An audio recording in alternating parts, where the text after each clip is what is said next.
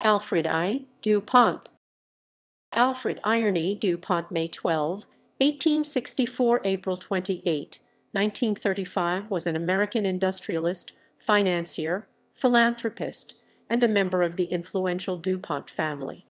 Alfred DuPont first rose to prominence through his work in his family's Delaware-based gunpowder manufacturing plant, E.I. DuPont de Nemours and Company, now known as DuPont, in which for many years he served as a director of the board and vice president of operations. Following an acrimonious departure and a brief dip in personal fortunes, he embarked on business of his own, investing in land and banking in Florida. He died a multimillionaire, with the bulk of his fortune sustaining the Alfred I. DuPont Testamentary Trust. Early years.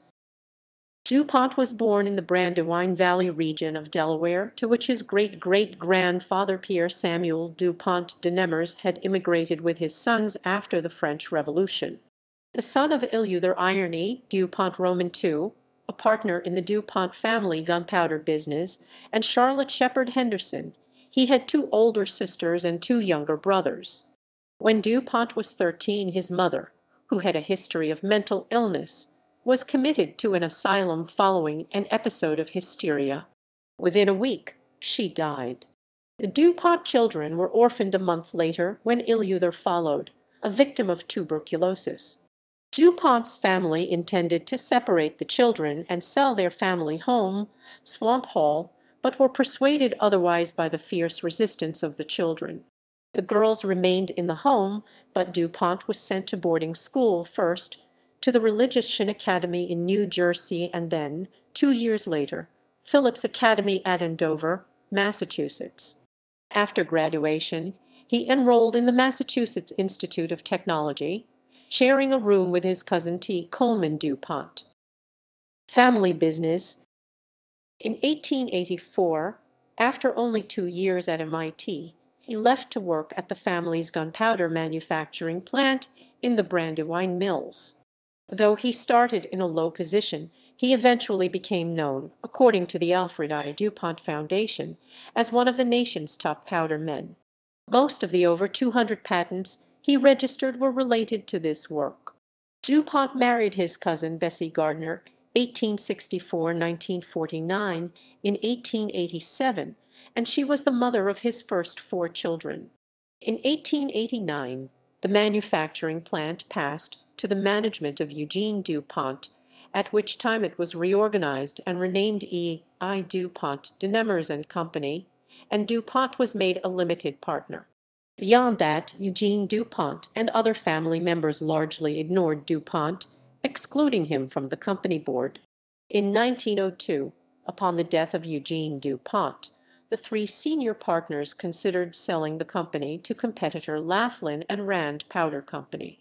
DuPont proposed keeping the company in the family, and the senior partners agreed on condition that DuPont be joined in the venture by T. Coleman DuPont, who would be president, and Pierre S. DuPont. They had no money, but the cousins were able to convince other family members to exchange their company shares for a promissory note instead of cash, plus shares in the reorganized company. According to the trust organization, the company was purchased for $15.04 million, $12 million in notes, and 33,000 shares of the reorganized DuPont, with the partners retaining $8.06 million worth of shares, 86,400. The actual amount of money which the partners were required to pay was $2,100, at $700 each for lawyers' fees. Pierre DuPont was named treasurer and executive vice president of the company, while Alfred DuPont served as vice president for operations and took over the black powder manufacture and sat on the executive committee. Alfred was directly engaged with the company and instituted major changes to its operation that resulted in greater efficiency and safety, leading to a boom in business. Divorce and remarriage. During this period, DuPont was involved in a hunting accident that would eventually cost him an eye. The same year, 1906, he divorced his first wife, Bessie. The couple's marriage had never been a happy one, and although DuPont supported his family financially with $24,000 a year in support, he cut off contact with all but his eldest child, Madeline DuPont. With a week's eviction notice, he removed them from the family home at Swamp Hall and had it destroyed. This, coupled with DuPont's remarriage to a divorced second cousin in 1907, seriously strained relations between DuPont and other members of his family. DuPont's relationship with his second wife, Mary Alicia Hayward Bradford (1875–1920), had already been the subject of family scandal, as family members had remarked on the close relationship of the two even before Alicia Bradford's marriage to DuPont's secretary. Maddox and his wife lived close to DuPont and were frequently visited by him. DuPont and Bradford, who had borne a daughter in the meantime, left their spouses at around the same time and were married 2 weeks after Bradford's divorce was final. DuPont's adoption of Bradford's daughter, Alicia Maddox, brought fresh gossip to the family, who largely rallied in support of his first wife. DuPont gave Bradford a new home built on 300 acres, 1.2 km2 in Wilmington, Delaware. Construction of the Nemours mansion and gardens occurred between 1909 and 1910. The mansion is a 5-story, 77-room, 47,000 sqft 4,402 structure that was designed by renowned architects Carrer and Hastings, who also designed the New York Public Library, New York City's Frick Mansion, and Whitehall, the Henry Flagler Museum in Palm Beach, Florida. The building looks like a French chateau, and the architectural style is Louis Roman 16. The estate was named after the French town affiliated with his ancestor, Pierre Samuel Dupont de Nemours. Within the short time of the marriage, Bradford bore 2 children for DuPont, neither of whom survived long. Lawsuit and departure from E.I. DuPont de Nemours. Through the early 1910s, Alfred DuPont was engaged in fierce debate over the future of the family's business with Coleman and Pierre DuPont, whose support for DuPont's first wife had extended to building her and her children a home after their eviction from Swamp Hall. The struggle became bitter after Coleman DuPont decided to leave the company for health concerns in 1914. As he was departing ill and in need of money for another business transaction, Coleman DuPont decided to sell 20,000 shares in the company to key company employees. But when Alfred DuPont and Pierre DuPont disagreed on the proper pricing and handling of the transaction, wound up selling considerably more shares, over 77,000 shares combined of common. This secret and swift transaction gave Pierre DuPont 60% ownership of DuPont securities, considerable control over the family business. While the value of the shares greatly increased due to the success of the company during World War I, Alfred DuPont and other minority shareholders launched a lawsuit against Pierre DuPont, alleging that he had acted as an agent of the E.I. DuPont de Nemours Company, who should be rightful holders of the shares. The suit was extremely well publicized and acrimonious.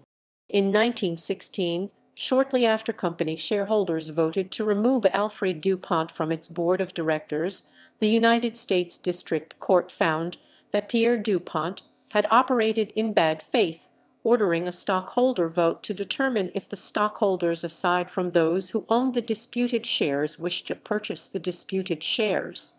By a share ratio of 33-13, shareholders did not, and accordingly, in 1918, the court dismissed the action. Alfred DuPont brought an appeal which ended unsuccessfully in March 1919. No longer involved in running E.I. DuPont de Nemours, DuPont instead began to invest in newspapers, as a publisher of which he successfully opposed T. Coleman DuPont's bid for presidency and Henry A. DuPont's third run for Senate.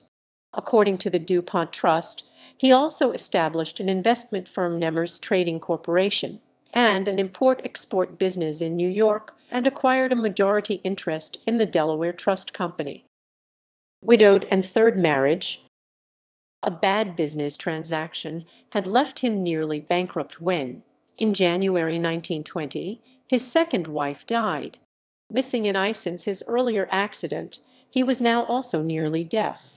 But his life was about to change with his third marriage. DuPont had been corresponding with Jessie Ball, 20 years his junior, since the time of their meeting in 1898, when she was 14. By 1920, Ball was an assistant principal at an elementary school in San Diego, California, and DuPont began courting her, at the same time divesting himself of assets and cutting back on spending. He wed Ball on January 22, 1921, and the couple returned to the East Coast to settle into Nemours. The couple had no children of their own, but Ball DuPont accepted young Denise, a child DuPont had fostered with his second wife, as her own. She also helped mend rifts between DuPont and the estranged children of his first marriage. Ball DuPont proved to be a great assistance to him, as well in his work as did her younger brother. Edward Ball and DuPont hit it off, and Edward Ball began working for his brother-in-law in 1923, moving to Delaware where he was publicly named manager of the Clean Food Products Company.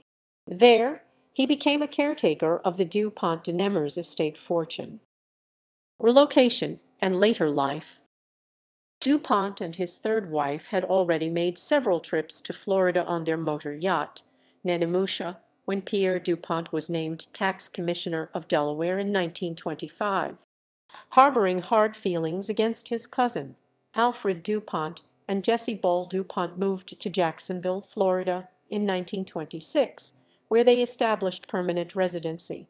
There, DuPont purchased 58 acres (230,000 into) of land on the St. Johns River and built a 25-room mansion and landscaped grounds, as well as a berth for the couple's motor yacht. Ball DuPont named the estate Epping Forest, after the Virginia plantation of Mary Ball Washington, George Washington's mother and Ball DuPont's relative. Edward Ball, too, relocated to Florida to continue working with DuPont. In Florida, DuPont made primarily small real estate investments at first, correctly fearing a drop in real estate values before turning his attention to acquiring interest in banks. He acquired an interest in Florida National Bank FNB of Jacksonville, keeping it solvent during a bank run of 1929 by putting $15 million of his own money into an account.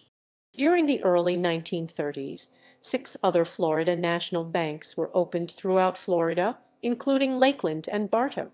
During this time, DuPont was expanding his philanthropic activities. He personally funded a pension plan program for seniors in Delaware in 1929 and turned his attention to revitalizing Florida after the devastation of a 1926 hurricane and the Great Depression. Other activities. Besides his interest in business, DuPont was an accomplished and passionate violinist and composer.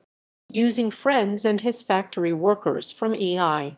DuPont de Nemours and Company, he formed an orchestra that was named the Tankapanica Musical Club. According to the DuPont Trust, DuPont published 9 pieces of music during his lifetime, 8 marches and 1 gavotte, a French peasant dance, which was performed at the Grand Opera House in Wilmington in 1907.